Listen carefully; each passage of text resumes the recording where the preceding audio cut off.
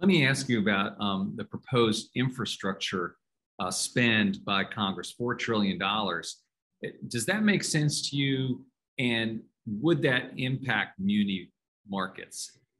Yes, I think you should understand my perspective is I used to be a civil engineer. So Right. I am pro infrastructure.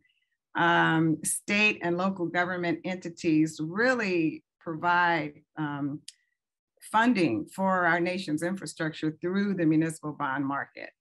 I think any plan that helps our country get from the D plus has been for so many years. I think we just emerged to C.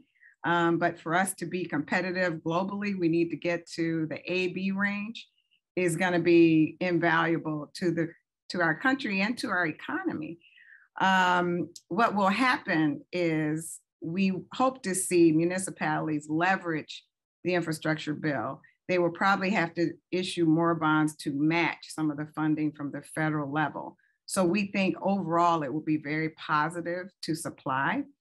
And obviously make our municipalities stronger going forward so they're not doing the emergency fixes rather than, deep investment that will be impactful and positively impact our infrastructure going forward.